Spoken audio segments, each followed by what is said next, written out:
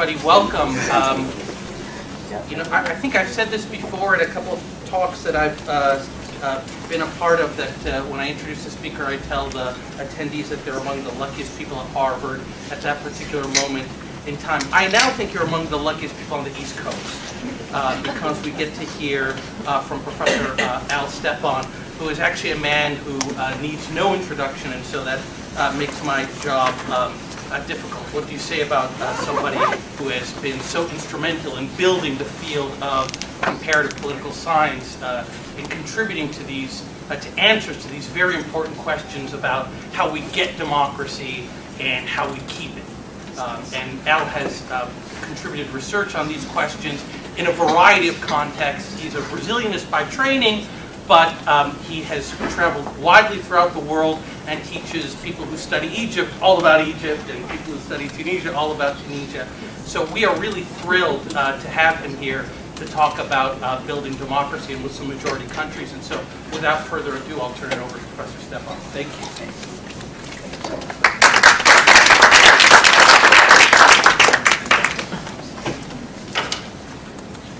Thank you very much, Terry. It's a great pleasure to be here. The title of your series this semester is Democracy in Hard Places.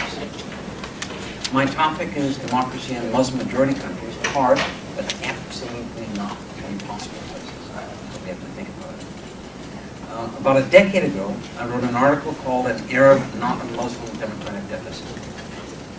By this I meant that for 30 years, there was not a single Arab-majority country that groups like Freedom House or Polity 4 or scholars like my colleague Wallace and myself would consider a democracy.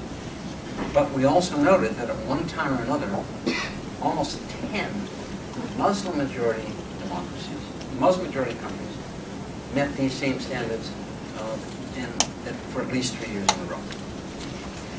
As of December 2011, at the start of the Arab Spring, this was still so. I want you to take a look at table 1. No, not table 2. Okay. Thank you. This is a reason it's not a terrifically high standard, but it's fairly high. Muslim-majority countries with 10 consecutive years of moderately high political rights and electoral rights between 2001 and 2010. By that, never lower than a plus 10 on Polity's 21-point scale, and never lower in any one of the 10 years, 3 on the Freedom House political rights scale. In the non-Arab Muslim countries, you've got Indonesia, Mali, Albania, Senegal, and Turkey, and I'll give you a reason why I'm putting in India. And you notice you don't have one single Arab country. Okay? Well, let's see the next one. Okay, here's Freedom House political rights scores for 17 Arab Muslim-majority countries for the year 2000. 1, the highest score, none. 2, none. 3, none. The highest is Kuwait at 4. The average in the whole set is 6. Okay, turn it off.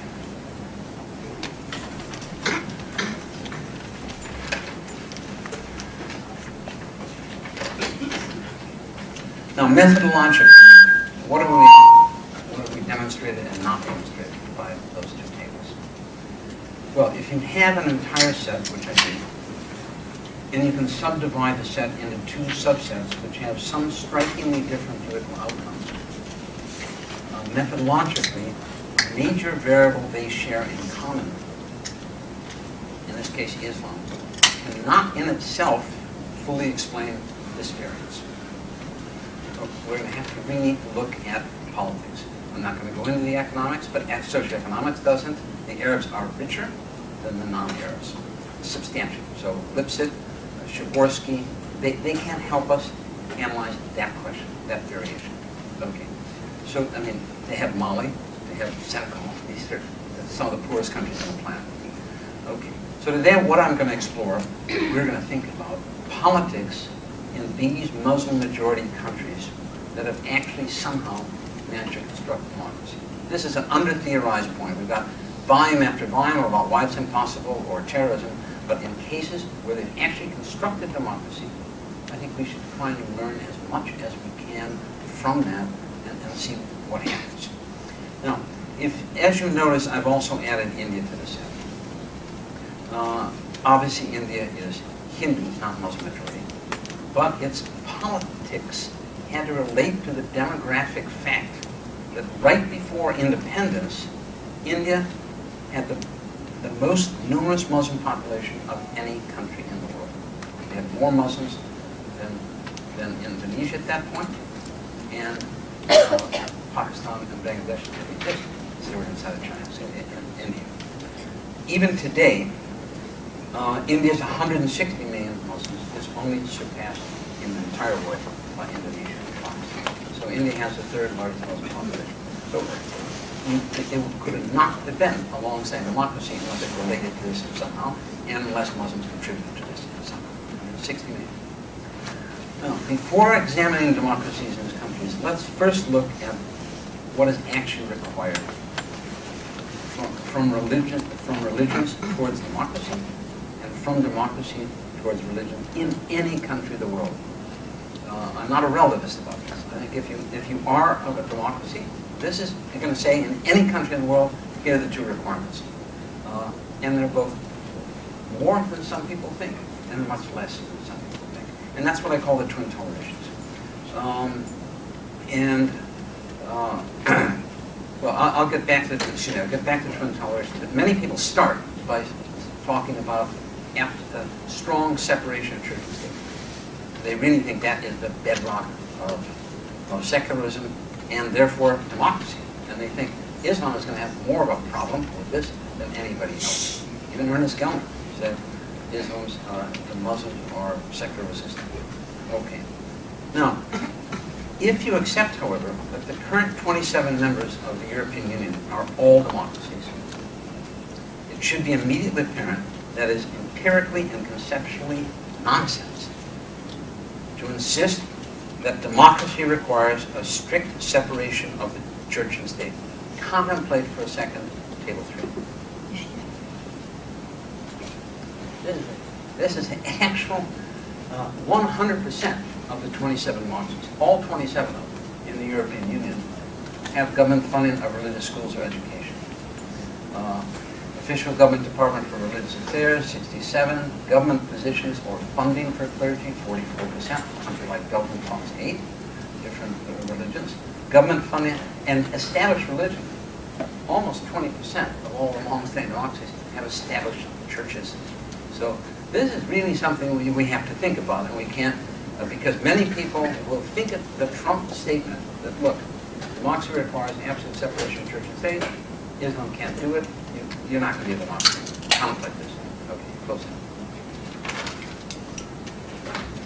Now, conceptually, empirically, and historically, our discussion of democracy and religion will also be helped if, just as Eisenstadt and Philippe de Carvarage argued in the Daedalus article that we should not speak of modernity in the singular, but we should speak of multiple modernities. I would either not like to talk about secularism, because I think my concept of twin toleration, you don't need it. But if you do use the word secularism, it absolutely should be multiple secularisms, just like there are multiple modernities. Okay, in some senses, European democracy are all democratic in church-state relations, but they have at least 3 different subtypes of secularism. And only one of these is separatist. And it only has 2 of the 27 countries. Hard secularism. The French 1905 laïcité, often thought, and the Turkish, which is a non-democratic variety of laïcité, and the completion of the Iron Triangle was in Tunisia, which really had authoritarian secularism imposed from above. But 1905, France, 1922-23, Turkey, 1956, Bourguiba. That's a link of modernism, barely on the side, only in the case of France, democratic, but calling itself secularism. So it's undemocratic secularism. Established church. All of the countries normally seen as the most inclusive and democratically tolerant of the European Union. I'm speaking of the Scandinavian welfare states. Every single one of them until Sweden in 2000 had an established evangelical Lutheran church as the official church. They were burning Baptists as late as the 1880s in Sweden. Okay, so this didn't come immediately, but it's now democratic, but it wasn't always. Then they have a third form that is very important, but people don't know much about it. I call it positive accommodation. The German constitutional theorist, the most famous German thinker of church-state relations, Gerhard Robers, R-O-B-E-R-S, argues that neutrality for religion in Germany means, quote, positive accommodation. The concept of positive accommodation obliges the state to actively support religion. As part of the positive accommodation, the state aids the Lutheran and Catholic churches, collecting 8% tax surcharge that goes directly to the Lutheran and Catholic churches, making them possibly the richest churches in the world. Variants of positive accommodation are in Belgium, Holland, Switzerland, and Austria. And if we don't understand this, we really just don't understand European patterns of church-state relations. Now, all of these patterns, separatist, established church, and positive accommodationist, are now democratic. They weren't always, but they are now democratic in that they respect what I call the twin tolerations. Very briefly about the twin tolerations, I simply mean, I wrote a 40-page version, but this will be a 2-minute version. 2-minute version is simply that religion must respect and tolerate the sovereignty of democratic citizens when they elect legislatures and their vote. Democracy itself has to be respected and tolerated by religion. And on the other side, what should we have a right to expect in terms of democratic theory of democracy from religion? Some people said religion must be only private. Rawls said it best, trying to take it off the public agenda. To take it off the public agenda means people really cannot participate, religious citizens cannot fully participate and talk about their goals and ideals and aspirations in civil society. That doesn't seem very democratic to me. And also, Christian democracy in Western Europe, which was a building block for the European Union, was political society, involved in political society. We need to think about that. So, political society, democracy must tolerate the role of religion, and religion must tolerate democracy. Now, the twin tolerations can encompass many patterns of church-state relations. I will argue towards the end of my talk that I believe Tunisia is constructing a twin toleration-friendly form of religion-state relations. Now, with the exception of separatist Ataturkist laicite in Turkey, none of the democracies that currently exist in Western Europe are remotely close to the democracies of the sort that Muslim majorities or democratic India with large Muslim populations actually, they don't fit in easily to any one of these three. They're democracies, but they don't fit into any one of those. But since we're accepting the idea of multiple secularisms and multiple modernities, are there other types of secularism, if we want to use that word, that is compatible with democracy and compatible with the twin tolerations? Yes, there is. And it's pretty amazing. That is that I'm going to call this pattern, I lost a lot of pages there.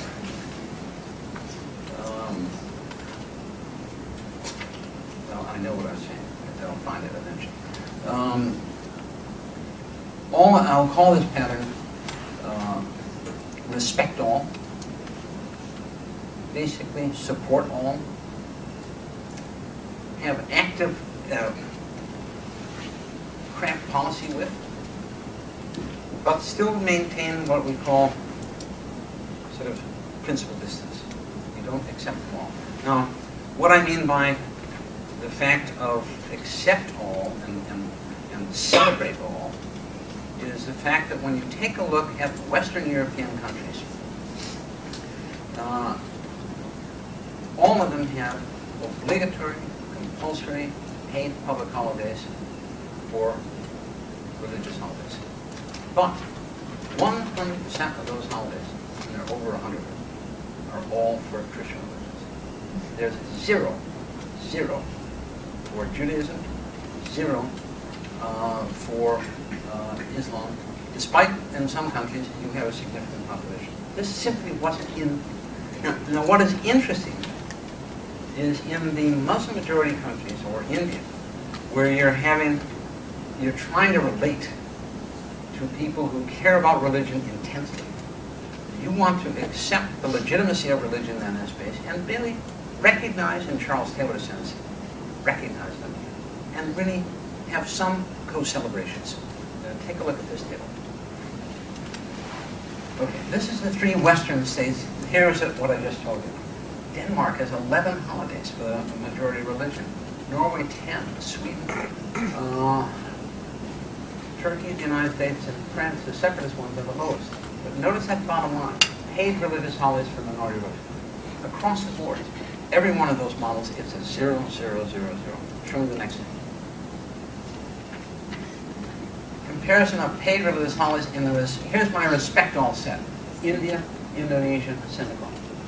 What's fascinating about this, Indonesia has more paid religious holidays for minority religions than it does for the majority. Senegal only has now 6% Catholics, but they get almost as many holidays as the 94%. And they pay for people that take pilgrimages to Rome. India has twice as many for minority religions as they have. So this is the respect all pattern. It's radically different. And this also spills over to holidays, education, funding, and so on. For example, if we take a look at policy and policy cooperation, this is another pattern of this, not only respect all, but policy cooperation between religions and the state, any type of religion. Now, for reasons of space, and because I've carried out extensive field work in India, Indonesia, and Senegal, I restrict my remarks to these 3 countries on this issue. More than Germany or Switzerland, the respect all countries of Senegal, Indonesia, and India give state aid to help almost all religions carry out some of their activities.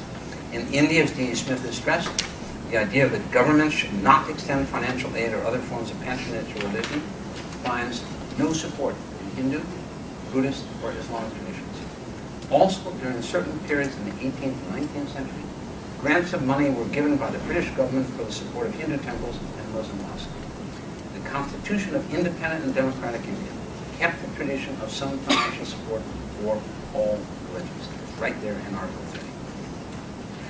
Significantly, the positive dimension of this norm of the state helping religious minorities fulfill their religious duties is so entrenched in India that even a pretty nasty Hindu fundamentalist BJP government wouldn't dare stop the Indian tradition of subsidies to help Muslims make their pilgrimages to Mecca. This was maintained all through. There are only 3 airports in Delhi. There's the international airport, the domestic airport, and the biggest and most active during the Hajj is the Hajj airport. This is absolutely a normal part of Indian life in this sense, of the respect all, collaborate with all. In Indonesia, Hindu, Buddhist, Confucian, Catholic, and Protestant organizations, as well as Muslim monks, can apply for financial support to carry out their functions to the section in the Ministry of Religion dedicated to their religion. I don't think they get a huge amount, but I've talked to them all, talked to the heads of each organization, the bishop.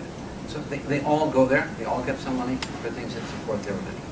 In Indonesia in particular, and he was my great friend here, we spent a day traveling around 2 days.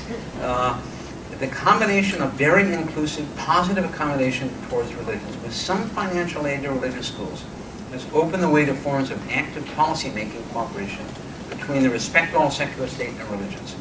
For example, Indonesia, if a religious school wants official recognition, there has recently been a growing process of consensual co-design of books, including books about religion, including books about the history of Islam, by state authorities from the Ministry of Education and religious leaders from major Muslim organizations, the 40 million member NU, 30 million Ahmadiyya. Indonesia is the current article by Fish in Journal of Democracy, is the highest joining society in the world. And many of the things that they're members of are religious organizations, but they join other organizations. Okay. The positive engagement of both the state and religious organizations in providing education has resulted in the fact that basic literacy for boys and girls is now virtually universal by the time they reach the age of 15. Indeed, the World Development Indicators of the World Bank, in the most recent publication, give data for young women aged 15 to 25 and young men of the same age, and there's only 1 percentage point in the difference in literacy. The young girls are 98% and the young boys are 99%. This is pretty close. This wouldn't have happened even 15 or 20 years ago. This is a function of people, of books being made that they can use, girls feeling it's safe to go to the state schools and accepted and want it. In Senegal, the state provides free public schooling for close to 85% of all primary school age children. Since 2003, some of the state schools offer religious instruction using authorized textbooks that are never Wahhabi in spirit, with the approval of secular state officials and Sufi teachers alike. More and more parents are increasingly sending their sons and now their daughters to these tolerant, accredited, and democracy-capable, compatible schools. There's also a lot of policy cooperation. I won't go into great detail, but there are a couple of great case studies in Senegal. One in the anti-female genital mutilation case, and the other one in AIDS.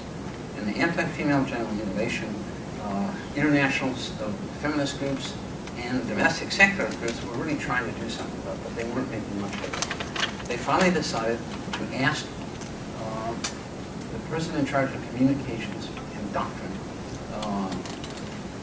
for Tijaniya, which is the largest of the 4 Sufi orders in Senegal, if he would assess if he would have took me here, do a really serious reading of everything in the Quran, everything in Quran, what does it say about genital mutilation. He took it seriously. Finally wrote around a 36-page report. 36-page report said, we've done everything, and there's nothing in the Quran that legitimates this. There's no evidence in the Hadith that Muhammad's wife, daughters, and the wives of his colleagues had this. So this, then, is no Quranic imperative, but there's almost a moral ijtihad imperative. And think creatively about this, and what are the implications? And he says, since we now know it's terrible for people's health, and it also denies a normal right, it's a disfiguring of their natural body, and it probably makes many people less able to enjoy marital relations. And why should women have equal marital relations? This is an attack on a basic human thing. So he wrote that. But they were able to then distribute it, he had work groups, and then together, the secular state members, a few of the international feminist organizations, and the Sufi leaders went village by village, hundreds of villages, and basically doing an Indian foot binding, Chinese foot binding type thing in marriage communities. If you change something like this, if you're not going to get married, if you're not generally mutilated, then you got to do it in the foot binding Chinese way, which they did with brand. They did the same thing in AIDS. I won't go through it, but the element of policy cooperation, that's a twin tolerations compatible. I think it's also democracy compatible. It may violate French idea of secularism, but I don't think it violates human dignity. Okay, principle distance, something quite brief about the question of principle distance, because the concept's been brilliantly developed by my colleague, the Indian political theorist, Rajiv Bhargava.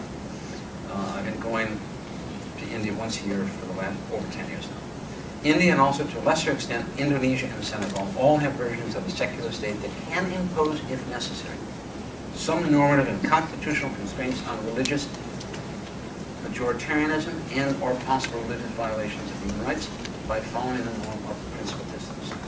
Along with Bhargava, I use the word principle distance not to mean the normal equal distance or totally neutrality between all religions, because why should it be equal distance? If some religion is violating people's rights and the other one isn't, what's democratic about saying you have to maintain equal distance between the torturing religion and a non-torturing religion. So I think, so the idea of principal distance makes a lot more difference than neutrality or of equal distance. For example, many of the Indian leaders at independence, including the chairman of the drafting committee, Ambedkar, who was untouchable, he said, hey, religion is public religion. And if you're an untouchable and you can't go into a temple, that's an obscenity. This is a violation of people's rights. We're going to put it right in the Constitution. They did in Article 25, that in the classic principle of principal distance, that there is nothing about in the Constitution about religious freedom that should prevent throwing open Hindu religious institutions of a public character to all classes and sections of Hindus. We are untouchables. Okay. Now, some people feel that this subsidizing all religions, recognizing all religions, and supporting them all, in a context like India, where there is a certain growing intensity of religious practice, and people are worried that the intensity of religious practices will contribute to declining support for democracy. Well, all you have to do is step back and you can formulate that as a testable hypothesis. You can create an index of low, medium, high intensity of religious practice, and an index low, medium, high of intensity of support for democracy. What do the results say? The results say the following. For every religion in India, the greater the intensity of religious practice, the greater the support for democracy. This is not a tiny n. It's 27,000. It's a 3-star finding for all the religions. 3-star. That means it's 1 chance in 1,000 that they have by chance. This is powerful. Turn that off. But by the way, somewhat similar findings about the relation between the intensity of religious practice and the support for democracy were found by Saiful Mujani, Indonesia's most respected public opinion poll specialist and the Indonesian coordinator of the Asia Barometer. For his Ohio State PhD, he basically did that study, a version of it, for Indonesia, independently of us. His results were extremely similar. In Mujani's data and regressions, he found that high-practicing Muslims joined more organizations, both bonding among active Muslim citizens and bridging with secular citizens, so bonding and bridging organizations, than did low-practicing Muslims. That respondents who joined more organizations trusted people more than those who joined fewer. That respondents who trusted people more trusted the state more, and respondents who trusted the state more trusted democracy.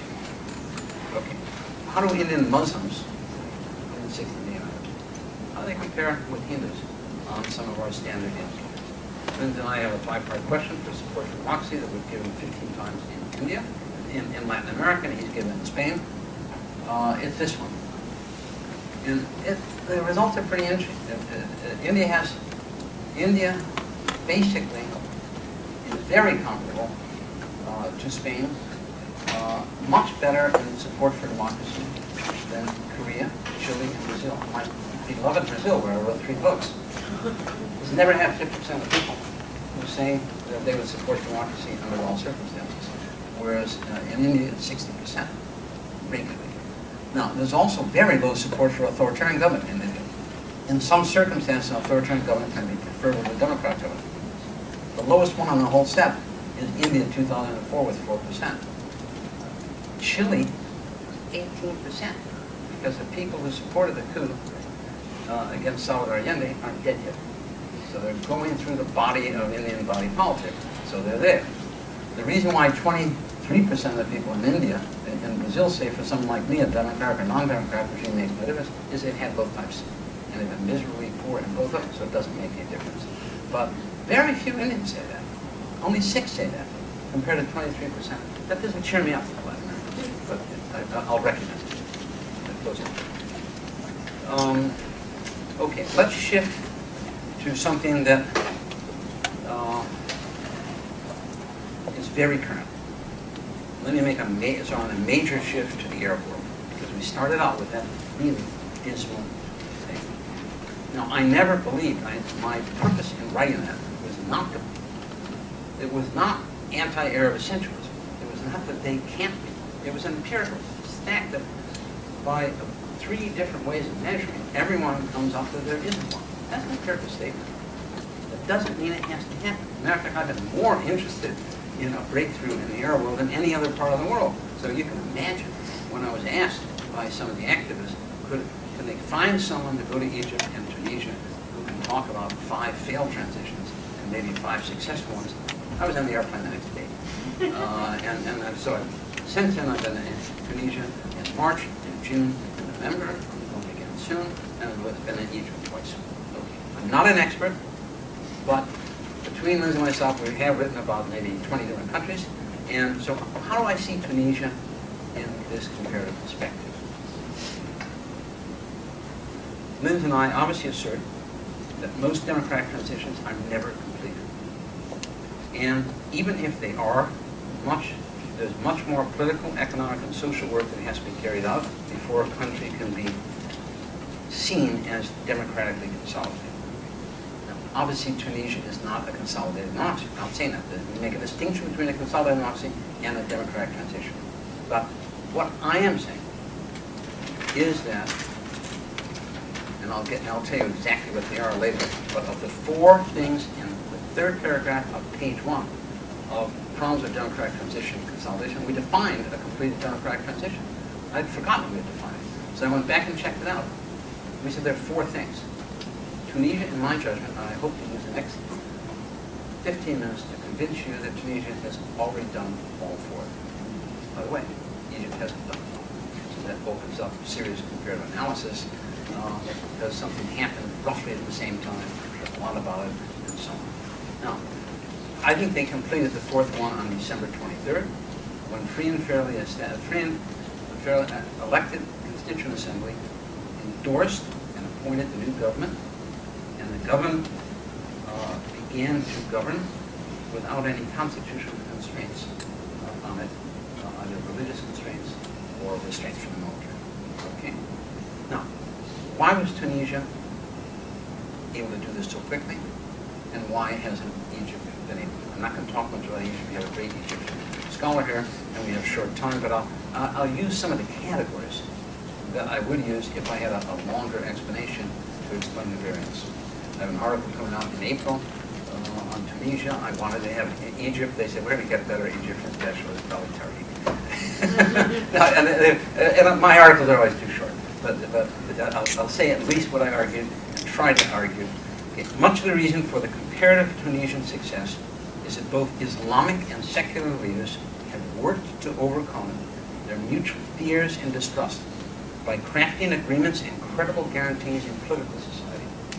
In the process, they have begun to reconstruct the twin tolerations friendly secularism that actually, I believe, was to some extent emerging in 19th century Tunisia, but was absolutely destroyed by Tunisia's secularist, modernizing fundamentalist between 1956 and 2011, he's a real modernizing fundamentalist, authoritarianism from above. Now, in what follows, I will organize my analysis around 3 hypotheses. They hardly make up the whole story of Tunisia's transition, but they do draw attention to areas where Tunisia's successes contrast strongly with Egypt's initial failures in the transition. To fail in the first transition doesn't mean you're always going to fail, but I want to recognize that there is a difference. I think what happened in Tahrir Square will never go away. The military sensed that they owned the country. People don't believe that anymore. So even if they can't construct a democracy right now, the military's assumption that they're the owners of Egyptian public policy will never return, I think. However, Tunisia still has gone much further, and we'll say why.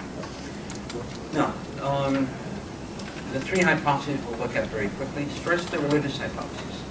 In countries where religious conflict is likely to be salient, the greater the degree before or soon after the start of an attempted democratic transition. The major religion-based political parties and the major secular parties have made significant movements towards accepting both of the core requirements of the twin tolerations, the greater the chance of a successful democratic transition. What's fascinating about Indonesia is the 2 huge organizations, the 40 million NU, 30 million Muhammadiyah, had become essentially democratic before the transition started. Tunisia hasn't gone that far, but something happened before the transition that we'll get and talk about. Now, empirically, this means that the major religiously based parties do not argue that God-made law is superior to man-made, which would violate the first major tenet of the twin tolerations. It also means that the major secular parties do not deny the right of religiously based citizens to articulate their values democratically in civil and political society, a denial which would violate the second major requirement of the twin tolerations. For Guima violated many religious citizens' rights because he absolutely believed that religion had to be off the public agenda and enforced it. Second, the civil military hypothesis. My first three books were on military and security issues, mainly in Brazil, breakdown democracy, resistance against military. From the viewpoint of democratization, in my judgment, the most important aspect of the military to study is not the military, it's civil-military relations. Empirically, this means, because in most of the cases in Latin America that I spent the first decade or so of my life studying, almost all coups came with great civilian support, almost a grammarian application of responsibility for the military. It was an exchange of power for security, and you give that support to the military. So civil-military relations make coups plausible, and matter of fact, even possible in some cases.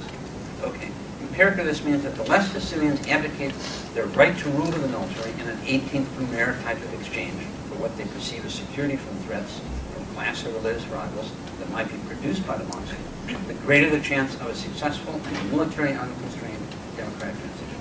Third, the political society hypothesis. This states that empirically, I love civil society, but civil society can't make the whole democratic transition. There's a group of people who have to talk about constitutions, parties, organized elections, and civil society. If all the major people are in civil society and hate political society, this time around you're not going to have a democratic transition.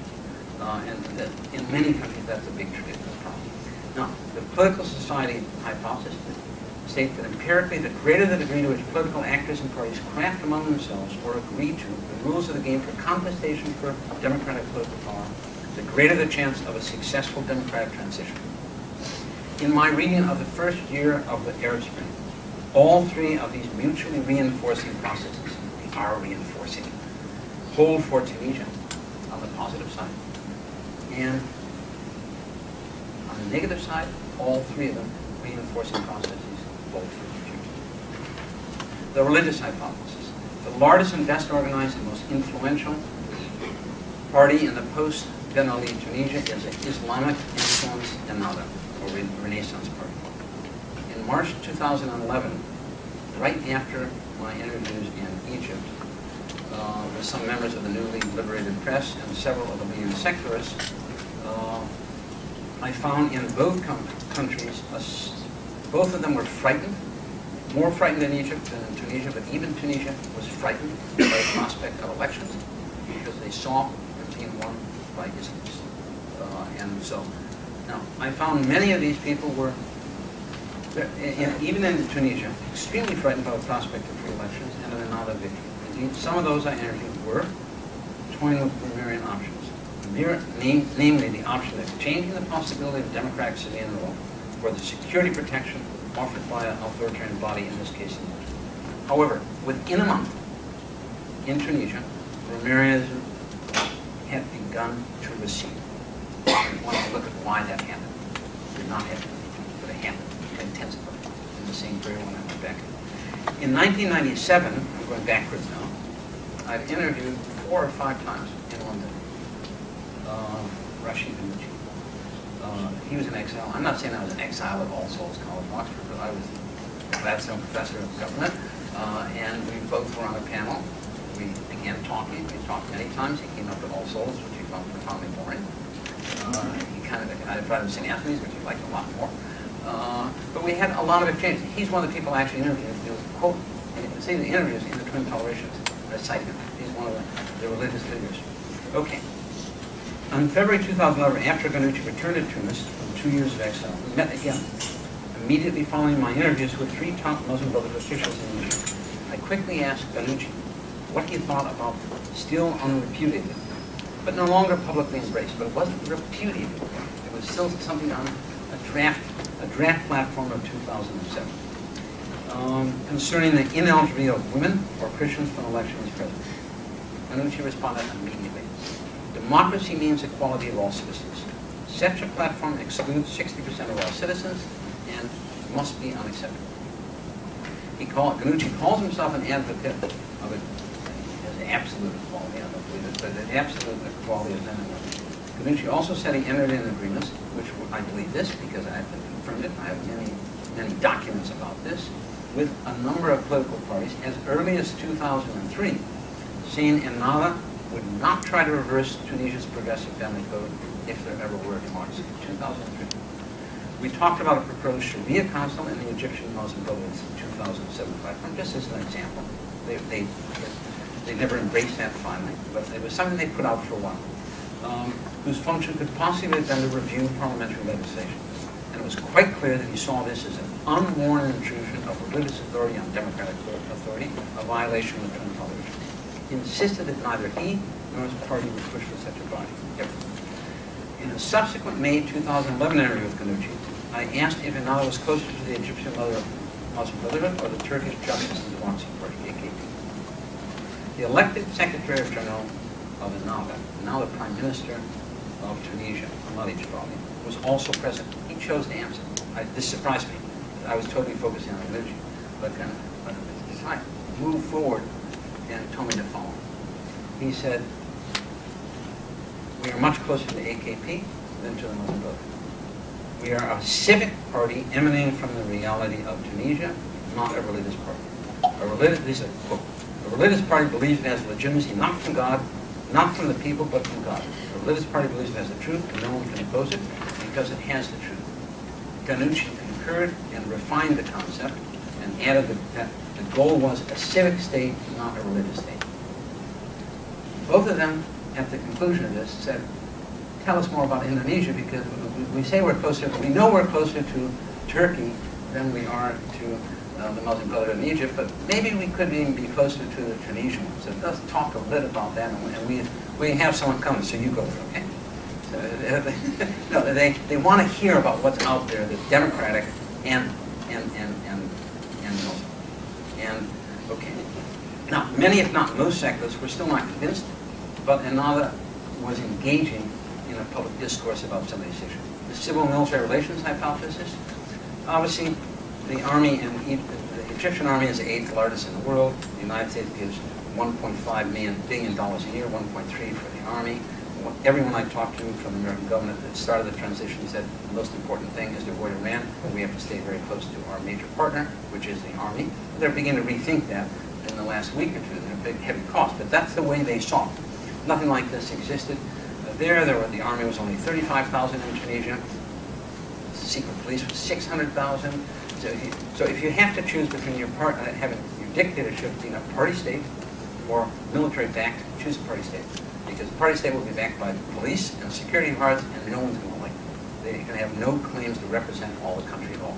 Now, nonetheless, if they were really terrified and wanted to marry him, they could have asked Rashid Ahmad, who was a very respected military person. If they were terrified and asked him, he would have done it. But they weren't that terrified, and they didn't ask him why. So that gets us to the political society hypothesis. According to Jean Daniel, the French commentator and founder of the Observatoire, the recent elections in Tunisia, this is in the New York books, for God's sakes. This is in December 22nd, 2011. I'm going to kill Bob next time. I mean, he never should, but it's the major thing they've written on Tunisia. And this is what Jean Daniel says, that the recent elections in Tunisia amount to a counter-revolution, quote, an unfortunate, quote, manifestation of loyalty to tradition instead of, quote, triumph of liberty. Now, it would appear that Daniel writes that the elections could only have counted as an advance of liberty if they had followed the script of a French model of 1905 Laïcité Day. That is the most religiously unfriendly form of secularism of any West European democracy, and they're getting pumped in. Probably the most dangerous thing happening in Tunisia right now is French television coming in and really says things like this, working from a Laïcité model. Now, such a model in its extreme form was imposed in Tunisia, imposed from above by the authoritarian secularism by Wallace. Okay. Why, despite all this, has Tunisia gone so good? The essence of his story, and I almost consider, I started my life as a journalist for The Economist. This is a scoop. I'm going to tell you a scoop. Nobody knows this. Nobody. Because they didn't want to tell people. And they didn't tell people, they didn't tell me in April, they didn't tell me in June, I only found this out in November. But they gave me the documents, and I talked to people from 6 different parties, so I have an extremely high level of confidence in what I'm going to say. What I'm going to say, what comes out is, from 2003 on, 4 of the 5 parties that constitute 60% of all the seats in the Constituent Assembly met regularly and proposed an alternative. Basically, they were amazing in life. This started 8 years before the transition. These conversations and agreement that we share more against the common enemy than we hate each other. That was the same thing the Chilean socialists had to do with the Christian Democrats, starting 8 years ahead of time. And it's stunningly similar from the viewpoint of democratization, how much creation of political society. Now, some of the documents, I have these documents.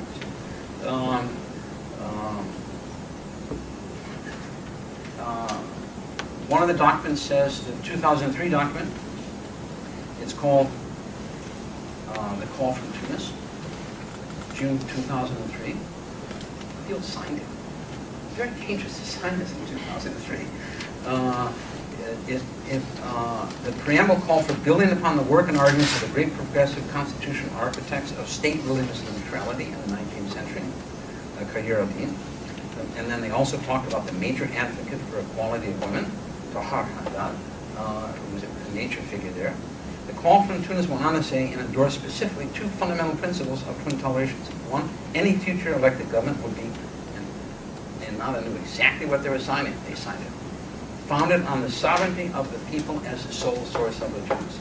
So, no kidding at all, that God makes laws. Now, it's man make the sole source of legitimacy for people in elections. They signed that. And 2, that the state would guarantee religious faith and right of exit for everybody, and would be politically neutral in their laws regarding religion. Okay. Further, the call from Tunis demanded the full equality of men and women for their own sake, and I think Ennahda signed this to lessen the Vermeerian temptation that the secularists would have if they really felt that progressive rights for women would be abolished. Many of the people, there would be an authoritarian coalition in the name of defensive secularism. From 2005 on, they began to meet more often. They formed a group called the 18th October Coalition for Rights and Freedoms in Tunisia. And they once had a 3-month on-and-off dialogue in the south of France, in which most of the religious parties were there. This is 3 years before the transition. They came to a consensus on a number of things. They devoted 3 pages to the equality of women. And this is, really, and now this signs off on it. The document states that any future democratic state must be a civic state drawing its legitimacy from the will of the people. Another assertion of that, of the civic state, and on.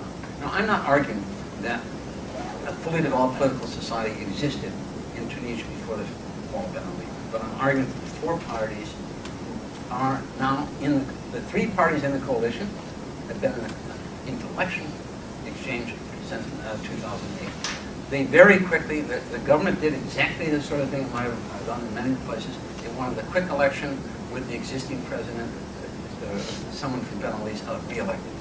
Fascinating. Civil society in the first protest, Kasbah 1, went right in front of the Prime Minister's house and protested like that. But political society also protested. So political and civil society reinforced each other, and within 4 days, they gave up that idea of an experts committee draw the draft draw the rules of the game. So then they created what is called the Ben Ashur Commission. I've talked to many of the people in the Ben Ashur Commission, political parties, civil society, and I talked with Ben Ashur himself for 5 hours. And I talked with some of the experts on the committee, and I got documents from everyone. They did 9 key things. They did 7 fundamental things, which I think is pretty extraordinary. One, the commission recognized many changes were important for improving Tunisian consolidated democracy. However, they correctly agreed to concentrate as a body only on decisions that were indispensable for creating a government, a democratic government, to make these reforms. You know, what sort of vote you have? What offices are you going to vote for? Are you going to have observers? That's what you have to do. So they made a distinction between importance and indispensable. And I said, we have to do the indispensable quickly. It was a brilliant decision. Secondly, they said, which office should be elected first? They decided, as in India and as in Spain, the first election should be for a constituent assembly. They were absolutely against having the first election to be for president. They said, let's not even talk about elections for president. Because if there is a possibility of election for president, we're going to get something like Egypt, where a lot of the people then don't join parties, run as independents, and so it's a party eroding phenomenon to have an early vote for presidentialism, and then it's a parliamentary constraining phenomenon to have a sitting president with substantial powers while you're writing. So they said, no, we're not going to do it. The election is going to be for a constituent assembly who will appoint the government, and it will be like Spain and India. It's subject to a vote of no confidence. So the government right now is subject to a vote of no confidence. Okay. Third decision. It was agreed that, another big decision was electoral law. This was a brilliant decision. I had some slight role in this because I at least knew what different types, and they said, well, you know, what if you have a if you have a British type single-member district, one person, first plurality, as opposed to PR. I said, well, come on, that's a huge difference.